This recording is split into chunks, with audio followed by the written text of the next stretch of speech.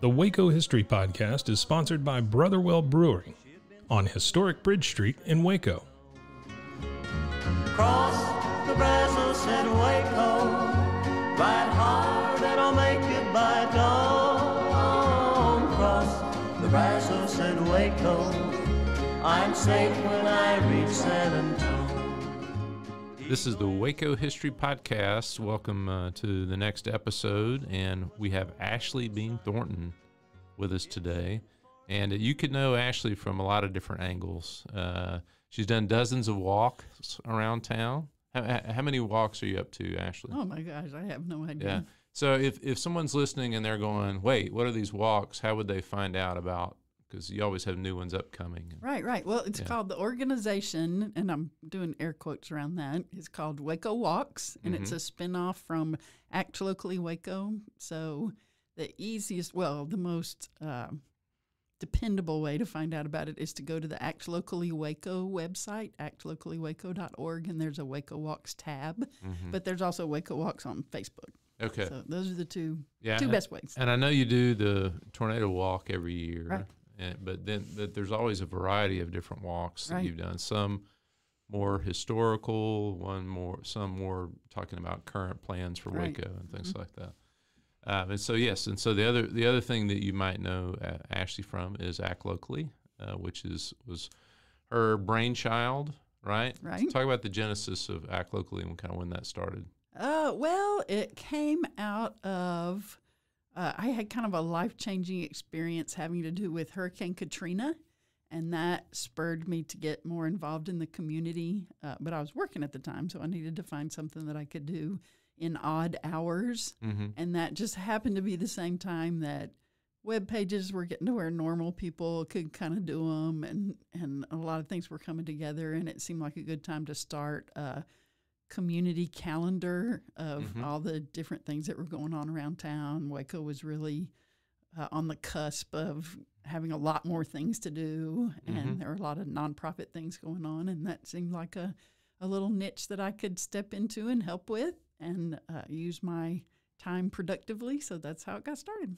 Well, do you mind sharing the Hurricane Katrina? The oral historian antenna in me went up. I want to hear the Hurricane Katrina story. Okay. Yeah. Well, my family's from the Gulf Coast. We moved around a lot when I was little in the Mississippi, Louisiana, and then finally Texas, mostly on the Gulf Coast. And so when Hurricane Katrina happened, it pulled at my heartstrings because we had lived in Slidell for several years, which was right down there. And our church students, our youth group, used to go to this camp called, I can't remember the name of it now. Passport was the name of the camp. And so, and that particular summer youth camp usually always had some kind of work component, missions component. And so not the year of the hurricane, but the next year, the work component of that camp was to go to New Orleans and help with Hurricane Katrina cleanup. I see. And my husband's a school teacher, so a lot of times he gets recruited to do summer things because he has time in the summer. And he recruited me to go with him on this particular trip. And so we went down there, and the group that kind of organized our work in the 9th Ward, which was kind of the lower income part of town that had just been absolutely mowed flat by the hurricane, was this group called Acorn that did a lot of good work in the city, later fell into some disrepute in some other cities, I think. But in New Orleans, they were doing some fantastic work. And they did a really good job not only of organizing our work, but also about talking to us about the situation in New Orleans. And they just pretty bluntly pointed out, this was a year later, right? And so they pointed out in the well-off parts of town, things are looking fine. There was damage, but it's mostly been repaired. People are going about their lives. In kind of the middle-income parts of town, likewise, things were a lot better. People were settling back in and getting their houses repaired and that kind of thing. But in the 9th Ward where we were, it was as if the hurricane had happened the week before. Yeah. I mean, there were still cars up in trees. They warned us to wear our full hazmat into the houses because the refrigerators hadn't been opened in a year and no telling what was in there. And I mean, the reality of it was just stark. Yeah. And so since it was youth group, we were having these little confabs in the evenings where we would talk to the kids about, what'd you do today and how did that strike you? And one of the students who had gone with us mentioned, well, they keep talking about poverty and all these things in New Orleans, but it's just as bad in Waco. Mm-hmm. Well, we had probably lived in Waco at that time maybe 10 years or so, and I just really hadn't thought anything about that. Mm-hmm. I was working mainly at Baylor by that time, and just going back and forth from home to work and not really paying much attention to my surroundings. Well, when I got back home, that really kind of struck a chord with me, and I started doing a little bit of research, and sure enough, that was a pretty accurate description that the poverty level in Waco was about like it was in New Orleans. And I just started learning more and more about it. I had never really been involved in community stuff growing up. I guess it's a little bit ironic to say we did a lot of stuff at the church, but not much in the community. Yeah. And that was just very different back then. Mm-hmm. I think churches are more involved in the community now, or some are. And so I just didn't know much about that, but I learned a lot. I started going to a lot of meetings and meeting a lot of people. And in the midst of doing all that was when I figured out, I can vividly remember going to one meeting. It was a meeting of different groups that had food pantries. And at the end of the meeting, we were running around the circle. It was about, 8 or 10 people. And everybody told, what events they had coming up. And I remember it was like, February 2nd, we have this big event. We're doing this and this and this. And then the next person said, well, we've got our big deal on February 2nd too, and going around the circle, and it just struck me that it'd be nice to have a calendar with all that stuff on it. Mm-hmm. And so that's how Act Locally Waco got started. Well, I would encourage folks listening to sign up for the Act Locally and the Friday update. I rely on every week to know what's going on that weekend. And I know you've been involved in reading clubs in the schools. Right. You've book clubs. I know y'all are always reading a book, it seems like. And so just Ashley's very involved out in the community. So I appreciate you talking a little bit about that. That's not what you came to talk about. That's easy for me to talk about. Yeah. So I asked Ashley to come in and visit. Ashley and I have a common bond in that we run into each other at Whataburger for breakfast every now and then. And so if my wife's listening, that's why I skipped breakfast at home. I went to Whataburger. So she's not listening.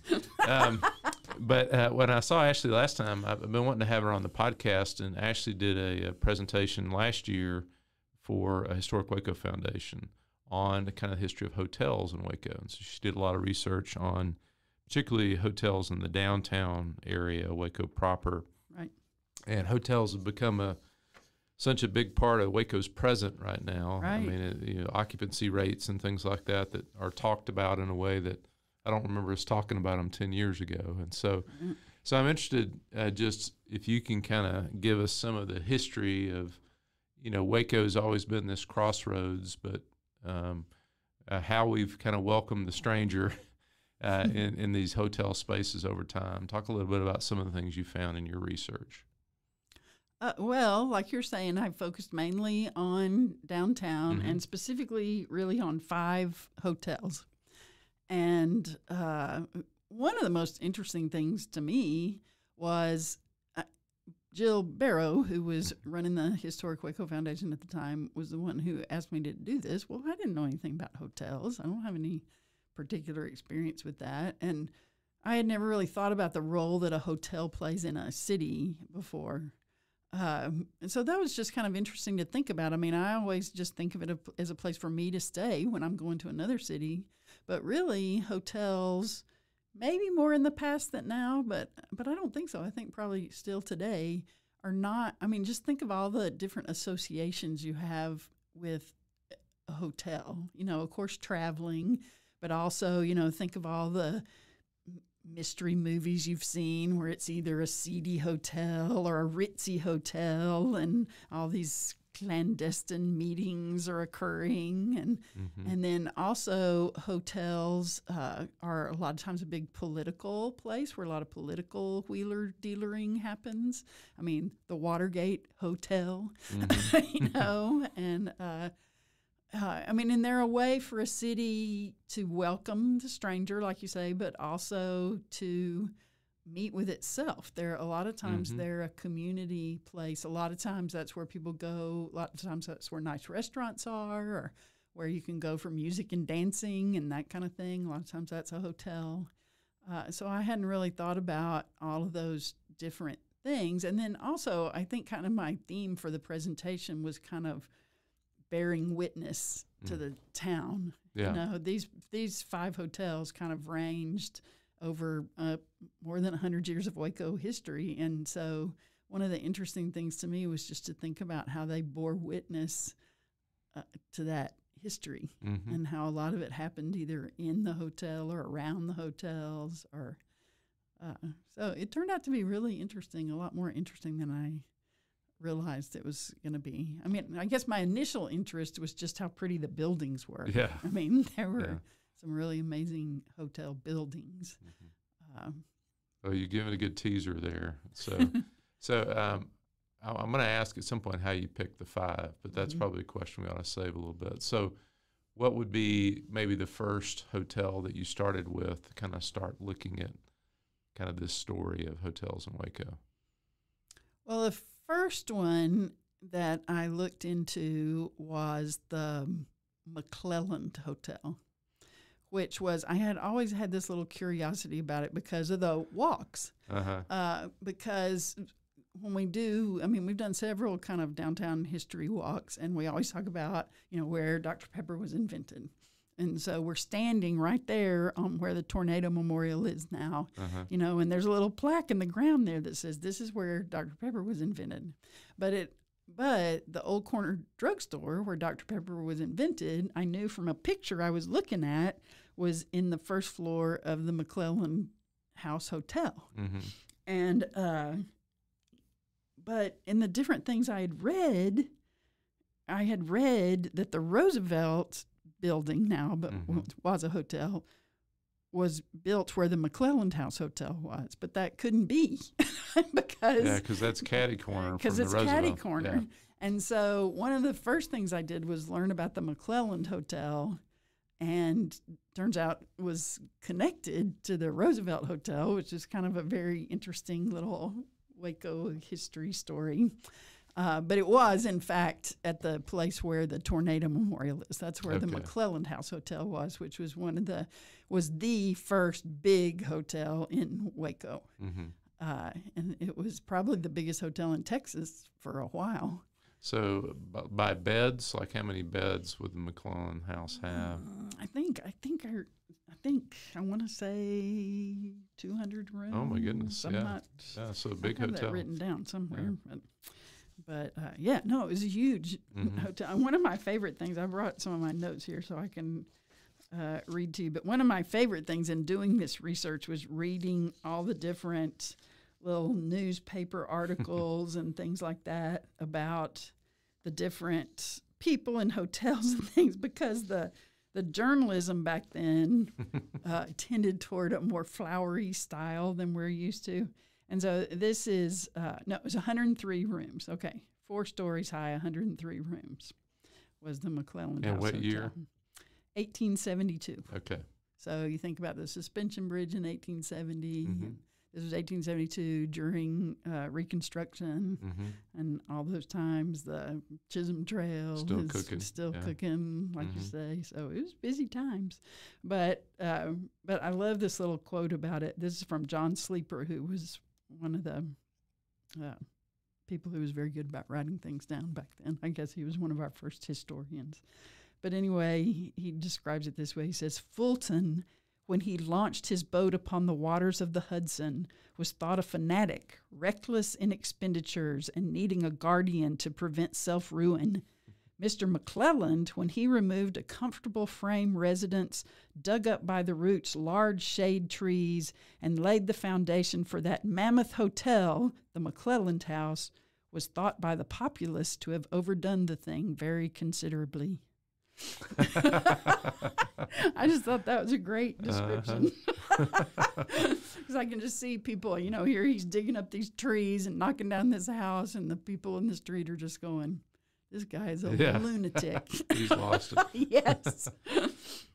Well, right he there hadn't. in the heart of Waco. Yeah, right there in the heart of Waco. Right. You could see everything from there. You could see the town square from there. Mm-hmm. Yeah. Yeah, that wouldn't have. I mean, the town square would have been at the end of that block. Right. At Right. the end of that Yeah. block. Yeah. Mm-hmm. So when you said you were interested in kind of the buildings, but you began to discover the stories. Right. Right. And the personalities. Were there Right. some attached to the McClellan house? Oh, yes. Tell me about those now.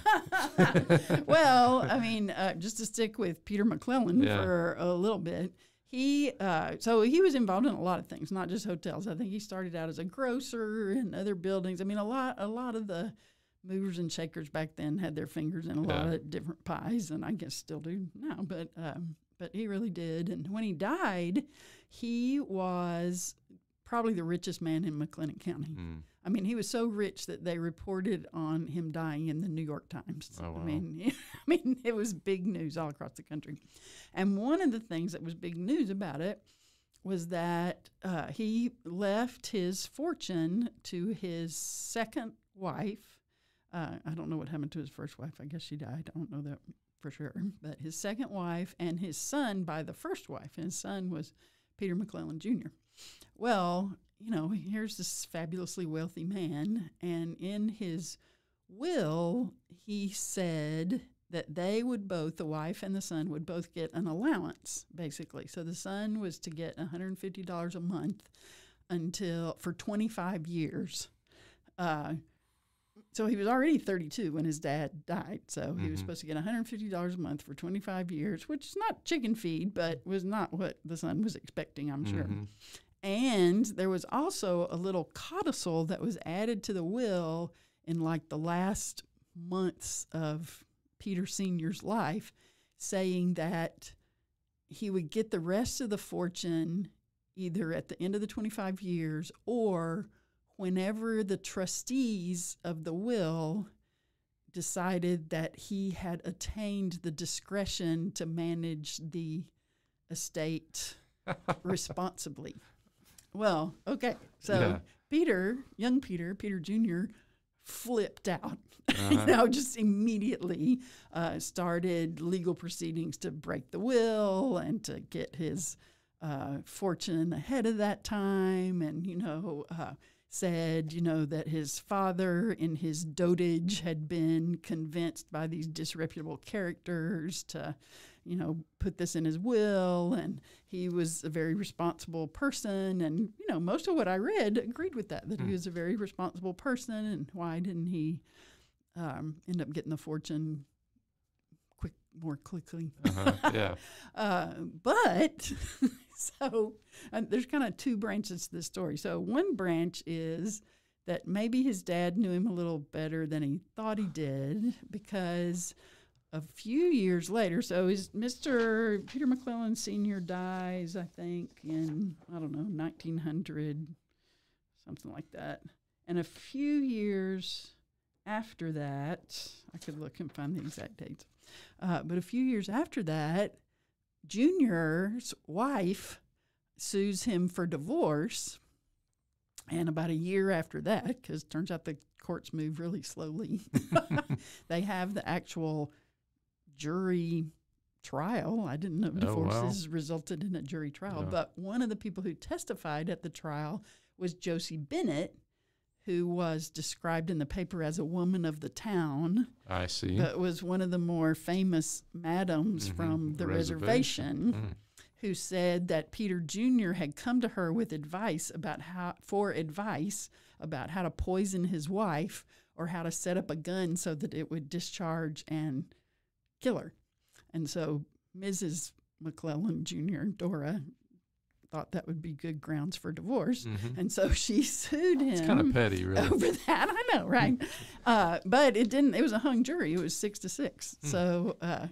So she didn't end up getting her alimony that she was requesting. And I guess people didn't necessarily think Josie Bennett was that good of a reference. But anyway, so Peter Jr. continues to contest this will, continues until, for 40 years he fights the will.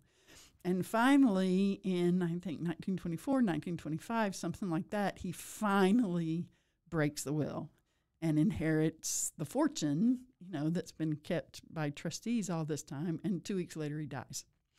So he doesn't ever. So what's the moral of the story? Well, what's I'm the not lesson sure. That's to be pondered by wiser heads than mine. But anyway, he ends up how this connects to the Roosevelt Hotel, which is catty-cornered to where that building is still here today, to where the McClellan building was, is that land was part of the estate. And it had already, by previous arrangement, it had been arranged that if Junior won his court case, that land was going to go to the lawyer, one of the lawyers, as part of the payment. So the land goes to the lawyer. The lawyer dies 2 weeks later. So wow. I didn't get it either. So the lawyer's widow and the other lawyer who was in on it end up selling the money to this organization called the Waco Development Company. Selling the land? Selling the land to the Waco Development Company. They go in cahoots with Conrad Hilton and build what's now called the Roosevelt Building. Oh, wow. So. Okay. Yeah. So and then how long does the McClellan house stand? When is it? Is it there until the tornado? No, it stood until 1916 and then it burned. Okay. It was, it went through a couple of name changes. It was, I think when it finally burned, it was called the Interurban Hotel. Okay. Which had been completed and I guess would run right by it there. Right. Yeah. And so, but it burned down in 1960, which was a common fate for a lot of these old hotels. Mm-hmm. So does that transition us to the Roosevelt as your second hotel? Well, the Roosevelt was actually the last hotel that I talked about because it's the newest of all the hotels. Yeah. But they were probably the first two that I learned about, and it's an interesting, beautiful hotel. It was built so this Waco Development Company hired Conrad Hilton at the time had bought and refurbished one hotel in Dallas. He's from New Mexico, I think. But he had bought and refurbished a hotel in Dallas or Frisco or someplace up in the Dallas glob. And then he had built one hotel from the ground up at that time. So this, what was the Hilton, Waco Hilton, was the third Hilton in the third Hilton hotel in the Hilton Empire, I guess. And so he, went into partnership with this Waco Development Company. They bought, this is right during the time, let's see, so this was in the 1924. So the Cotton Palace was still going strong, and that's where a lot of people, and when the hotel opened, in 1928. The hotel opens, and there's like this huge, celebration, and the newspaper runs like a 20-page special section on this new grand hotel that's opening up, and it has all these stories on every possible thing you can imagine, the electrical system and the coffee shop and all of these things, and every, the history of hotels all the way from Pompeii to the present, and, all this stuff about how excited everybody is about this big hotel, and then all of this, this is the centerpiece of all the growth in Waco, and all these articles about all these new things that are coming to Waco, and new industry, and new schools, and new homes, and new businesses, and all this stuff. And everybody's just ecstatic about it. It's so ecstatic. When you look at the pictures in the section in the paper, the hotel itself is only about half the size that it is now. And then even before they finished building it, he added on another 200 rooms. And you can see, if you look at the Roosevelt building now on the side, you can see kind of the seam where the two... That annex that was built right, after. Right, Huh, well, it's a slightly different color brick, and you can kind of tell the difference. But anyway, it was all this hoopla and da-da-da, and Waco is, on the map, and la-la-la-la. And then, of course, now looking back on it, we know that 2 years later, the Depression and all of that just went kaflooey, you know. Mm-hmm. And so Conrad Hilton ended up getting behind on all his payments. The Waco Development Company took back over the building, and they reopened it as the Roosevelt. And that's another thing that's interesting, looking at the newspaper articles about it. Because now, you know, everybody has such mixed feelings about whoever the president is, right? But then it was like Franklin Roosevelt, the greatest man on earth. You know, that's who they were naming the hotel after. And, of course, it became, you know, the fancy schmancy hotel in Waco. And they did pretty well with it, even, you know, despite the Depression and despite cotton kind of tanking and all that kind of stuff. They it's such a beautiful building. Still a beautiful building now. It is, and they did a great job with the remodel on that building. Rick Tullis had him in to talk about air conditioning in Waco, and I know the common spaces in the Roosevelt were air conditioned, which was part of the wonders, I guess, of the Hilton, the Hilton, not the Roosevelt. But soundproof coffee shop. I thought that was kind of intriguing. Like,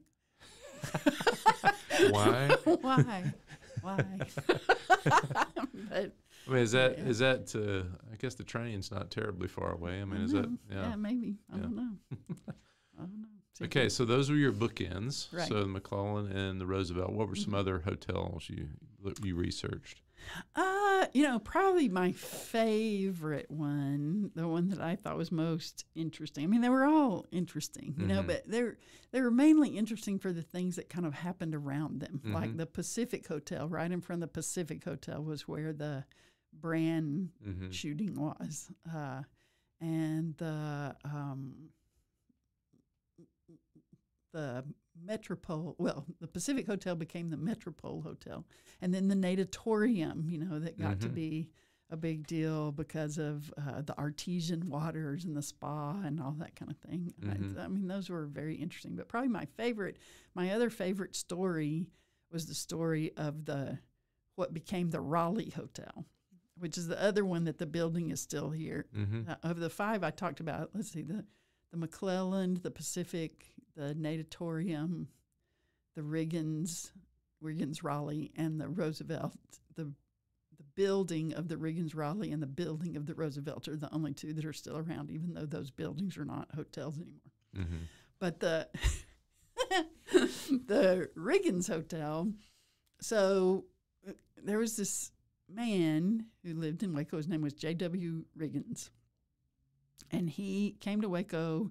I think he was a Presbyterian minister at first, and he came to Waco, but he couldn't make any money doing that. But his brother was already here, and they went into business at a hardware store, but they went broke, and he only had $10 to his name. And then they started some kind of, I don't know, I could never tell what kind of business it was, but it was a business that involved trading things. And so they would, and so he made a bunch of money doing that. And he was very politically involved, and eventually he ran for mayor. So he ran for mayor. I'm leafing through my notes here so I can get all the dates and things right. So he ran for mayor in 1900 and beat Champ McCullough, who was like super popular at the time. And then he ran again in 1902 and beat Felix Robertson, I think was his name, who was a well-known Confederate war hero. And but the 1902, right after the 1902 election, he was impeached by the city council, which I didn't even know you could do that. And evidently he didn't know you could do that either because he sued the city council on the grounds that you can't impeach me. There's no rules about how you can impeach me. And so that was tied up in the court for a while, but finally the court agreed with the city council, and they commenced an impeachment trial, and he did get impeached. And so that meant they had to elect a new mayor. So there was 7 days of electioneering for who's going to be the new mayor. And one of the things he was impeached for was because he didn't pay the city attorney, Well, he was impeached for all kinds, incompetence and this, that, and the other. And one of the evidences that he was incompetent was that he hadn't paid the city attorney. He always claimed that he was being impeached because he was anti-prohibition. And a lot of the movers and shakers in town were very passionate about prohibition. I see. And but anyway, the city attorney was who ran against him. And so there's all this super, hyper electioneering with people riding around town on horses from election spot from voting place to voting place, campaigning and this, that, and the other. But eventually he loses. So J.W. Riggins loses. The city attorney becomes the mayor. Riggins packs up and moves away to California. So he moves to California. This is 1902. He probably moves 2 or 3 years later and makes his fortune in California. So he comes back about 1910, and he's kind of, hanging around Waco. And by this time, I think that's the very year that the Cotton Palace got up and going again after it had burned down. So all of these, the city fathers, or the Young Men's Business League, is like, we need a new hotel because all these other hotels are starting to get kind of old. So they put up a $50,000 prize money to whoever will build a new hotel. Well, Riggins had been a hotel guy. He had managed the Pacific Hotel for a while, so he had some experience with hotels, and he had made his fortune in California. And so he comes to the city leaders and he says, look, I am still bitter over being impeached, and my whole family has to deal with the shame of this, and the only way that I can regain my good name is if I'm elected mayor again. And he says, so if you will help me get elected mayor, I will build your new hotel. And so that's exactly what happens. They help him get elected mayor. He collects the $50,000 from the Young Men's Business League. He plans this modern, fireproof brick modern hotel. He figures it's going to cost about $350,000 to build. He builds it. It ends up costing about twice that much. Oh, wow. So he goes completely bankrupt, loses all his life savings. He ended up serving out his time as mayor, but then he ends up leaving town again and ends up moving back to California. So one of his creditors was this place called the Albert Pick Hotels. So they ran hotels, but they also did things like selling people their furniture and silver and all that kind of stuff. And so they were one of the creditors, and they ended up buying the hotel. So they bought the hotel. Well, everything had a big R. It was called the Riggins Hotel, named after him. And everything had a big R printed on it. All the linens had R on it. All the china, everything had this big R on it. So they wanted to keep the R because they didn't want to get rid of all that stuff. But they did not want to be associated with Mayor Riggins. So they changed the name to the Raleigh Hotel. And so it was the Raleigh Hotel. And that hotel, it stayed a hotel into the 80s. I mean, it was built in 1914. It was a hotel into the 80s. But again, I just want to read this one other little quote from the newspaper. So this was a guy writing in the newspaper actually in 1913. So Riggins is raising all this money, and everybody's like, yay, Mr. Riggins, he's so awesome. He's going to build our hotel. But this one crabby journalist in the paper just sees the ill wind blowing. And this just cracked me up. He says, all this applause, all these pats on the back from those who stand in the wings while Riggins is in the spotlight will butter no parsnips for him, nor cool his fingers when the chestnuts are out of the fire. Oh, my goodness. I'm not even really sure what that means, but I just thought that was hilarious. So sure enough, he goes broke, has to move away. The hotel stays, and it was like the hot swinging place well into the 40s. The main highway, you could see the lights of the Raleigh Hotel from the main highway. So a lot of people traveling stopped through there. That's where Elizabeth Freeman stayed when she came to research the Jesse Washington lynching. That's where Gussie Oscar lived when she was running the Waco Auditorium. Eleanor Roosevelt stayed there. Probably the most famous person who stayed there was Babe Ruth when the Yankees came to town to play at Katie Field. Babe Ruth stayed there. My little quote from that I think is so cute is the man who had the barber shop there. Let's see, his name was Julius Marock. He said, "The Babe had the biggest head I ever shaved." So, and then another one, Admiral Richard Byrd stayed there. Oh, wow. And a little quote from the guy who had the shoe shine stand there. His name was Booker T. Dunn. He said he began shining shoes in the Raleigh barber shop in 1931 and worked there till it closed in 1984. He remembered shining the shoes of Admiral Richard Byrd, the famous Arctic explorer. When asked what he thought of shining the shoes of someone so famous, he said, "He only gave me 15 cents. I'd rather shine yours." Not a big tipper, Admiral Byrd. No.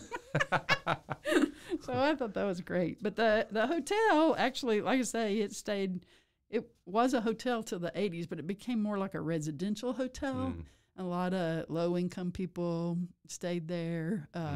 When the highway opened up, a lot of the hotels kind of went downhill because all the traffic moved to the highway, and motels started becoming popular. And eventually it was kind of a there's this one guy who said, "Yeah, there were too many rats there," which made me think, well, I wonder how many rats would have been enough. Yeah. Would have been fine. But anyway, during the 80s, it was a big, are they going to tear it down? And then other people were like, no, it's historic. We need to try to, preserve it. And it went back and forth, back and forth, back and forth. Finally, the Downtown Waco Corporation made, I guess, an agreement with David Sibley when he was in the Texas Senate to consolidate all the state offices into that building, and that's why it's still there now.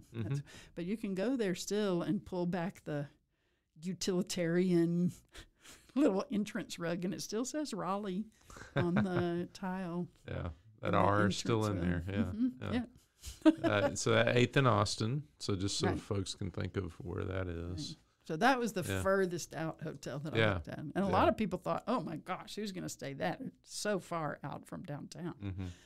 But I guess the Hippodrome was there then. It was already there. So there was some activity down on that end. Yeah. Interesting. Yeah. Okay, so the natatorium has always kind of fascinated me a little bit. One of Waco's nicknames at one point was Geyser City.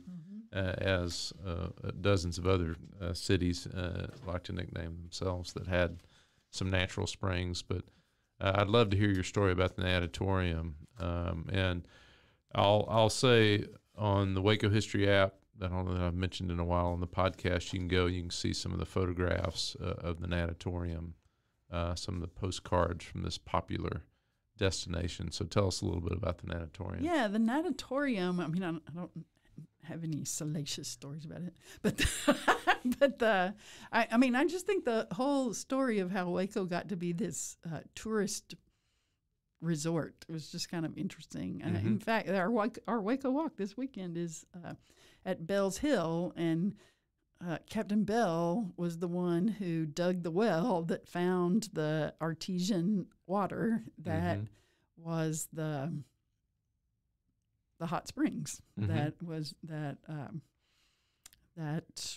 became such a draw for people all over the country, really, to come to Waco to enjoy the healthful waters of the hot springs.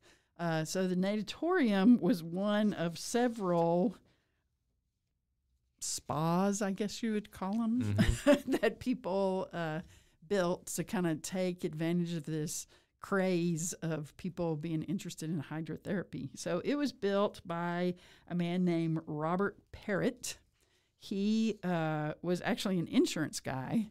He also built the Provident Building, which was another big, important building at the time that's not there anymore. It was a huge office building. It was the biggest office building before the Alico was built. And it was, I guess where was it? It was right next to where True Love bar is now, kind of catty corner. Yeah, the stonemason or the stone merchant that did the work there, it's the same stone that's in the Cottonland Castle. Yeah. You can tell because when you look at the pictures of it, it looks exactly the same.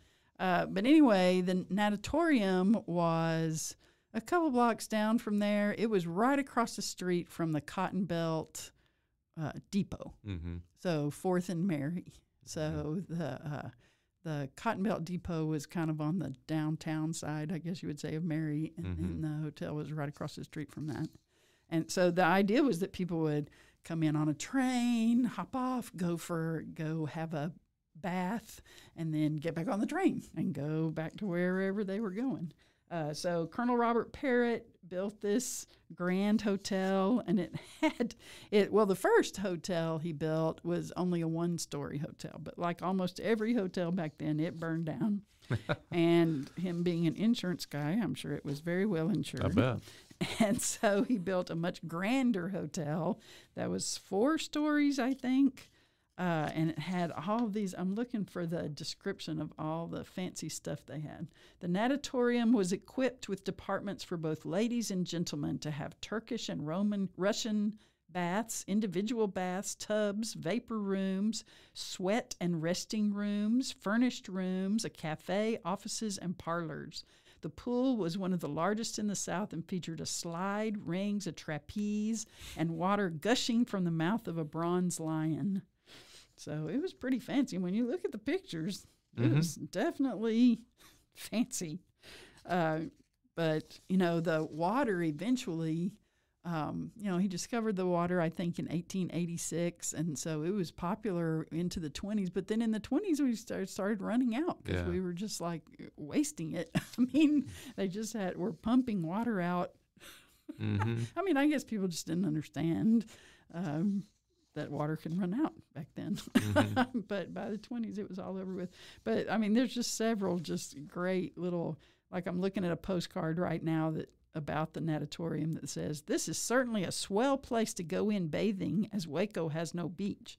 Tuesdays and Thursday nights are for ladies and escorts, and you can take a girl and go there and have the best time of your life." I'm like, oh, really? But then as it started to kind of peter out in the 20s, some of the ads cracked me up, So like here's one about the swimming pool, the natatorium swimming pool. "Pure water, a clean pool, bottom free of slime and dirt, and does not feel slippery under feet. No stirring of dirt to be swallowed by the bather. Hygienic in every respect." Yeah, so they may be protesting too much. Yeah, exactly. Exactly. But here's one over here that says 25 cents, 15 cents if you provide your own suit. So things are different then. But Waco was, Geyser City was a big deal. I mean, a couple of years ago before the pandemic, they had a article in the paper about how many people had come to Waco for Magnolia, for the silos and everything. Yeah. Like I'm thinking about like 2018 or something like that. And it was like 500,000 people had visited Waco in the month of March. Well, in 1917, 500,000 people visited Waco for the Cotton Palace. That's right. So, it's remarkable to think about. It is remarkable. And, the hotel, one of the little clips I have in here about the Pacific Hotel, I think, is the guy who ran it was saying, we had 150 rooms, but, we were putting people in the halls and in the dining room and, any place. There was just a little place for somebody to lay down. We were renting it out. So it's kind of amazing to think about that. What became of the natatorium? What was the fate? It burned. It burned. It burned. Let's see, burned down January 1st, 1927. Okay. And that space is still pretty. Yeah. It's pretty bleak looking it right is. now, but you still see the train tracks. The same train tracks that went right in front of the natatorium are still there. They go to that Cotton Belt bridge. Yeah, it's you know. that supposedly we're going to have a walking solution for hopefully, at some point. Yeah. So you mentioned the Pacific. Where was the Pacific Hotel?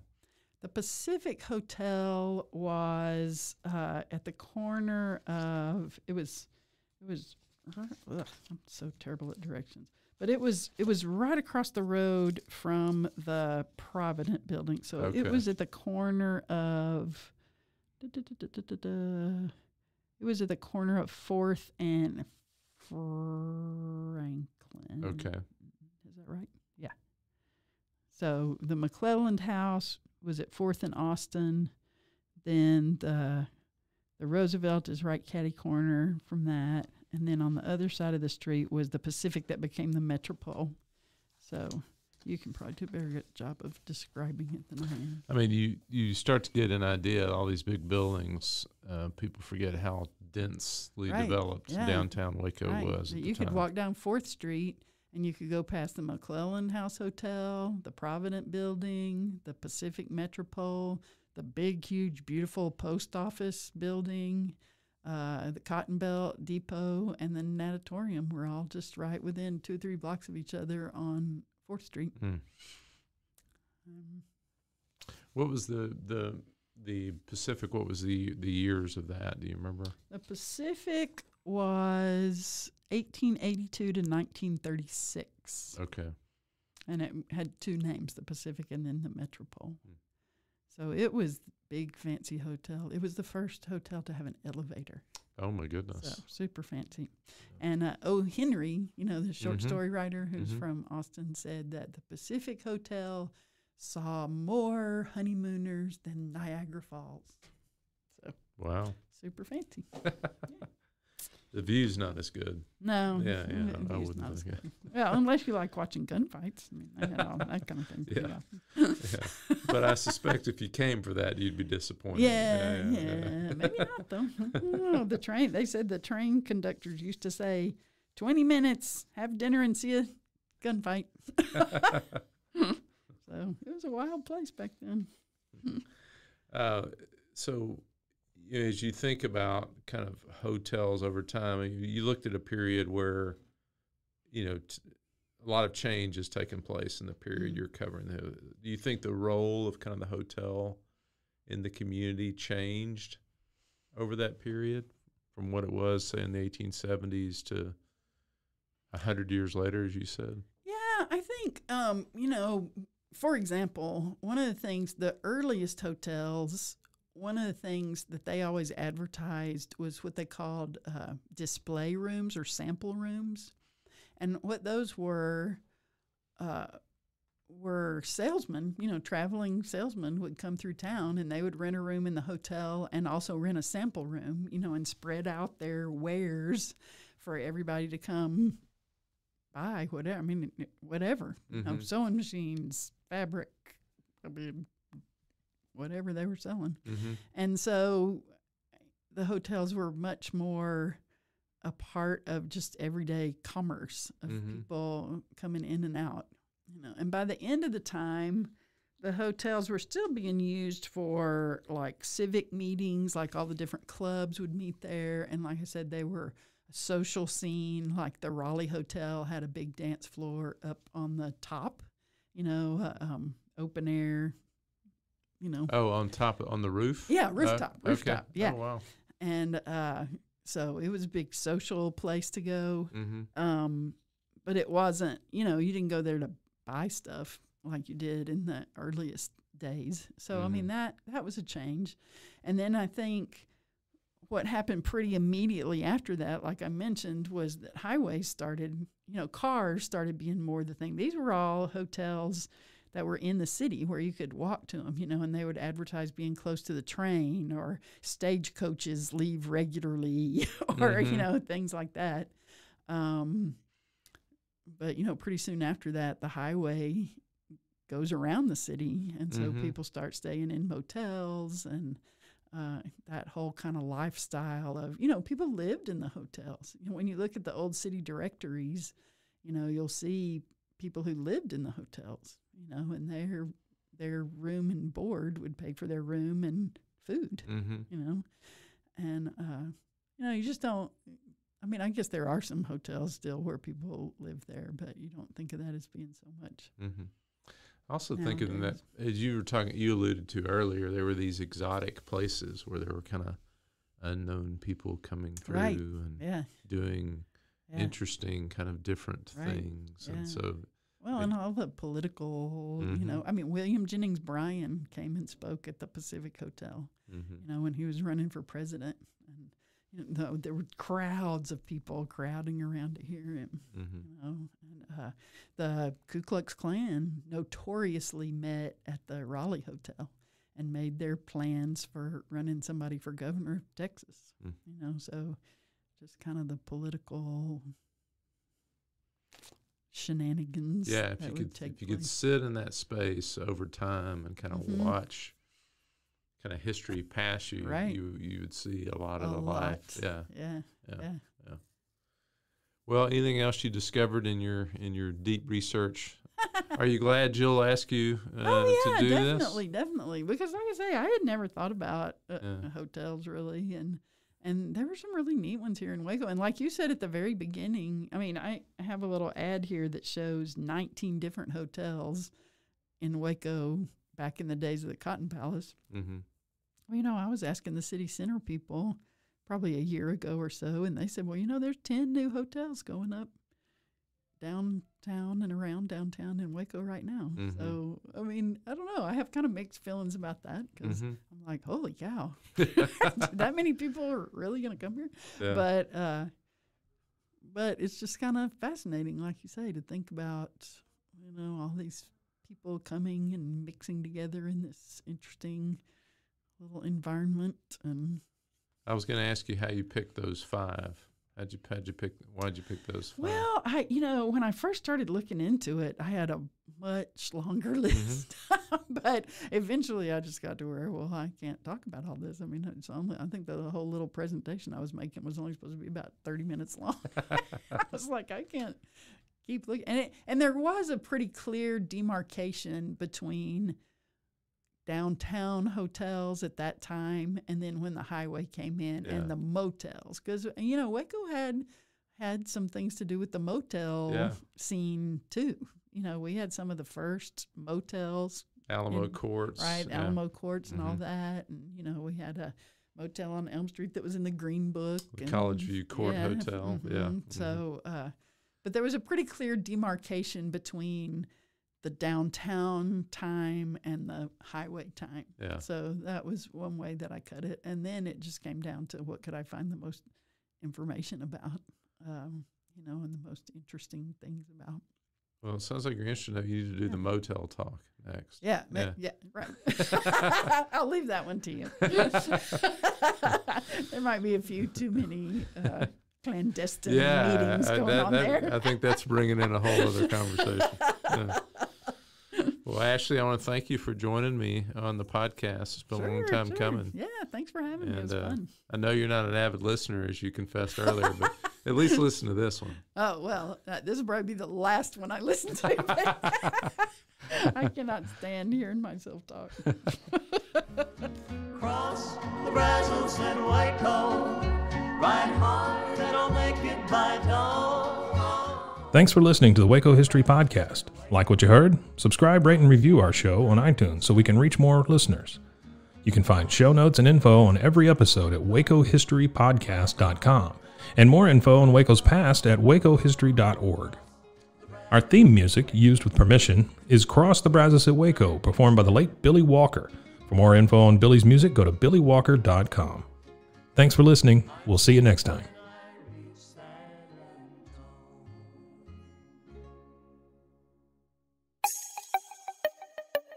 This has been a Rogue Media podcast.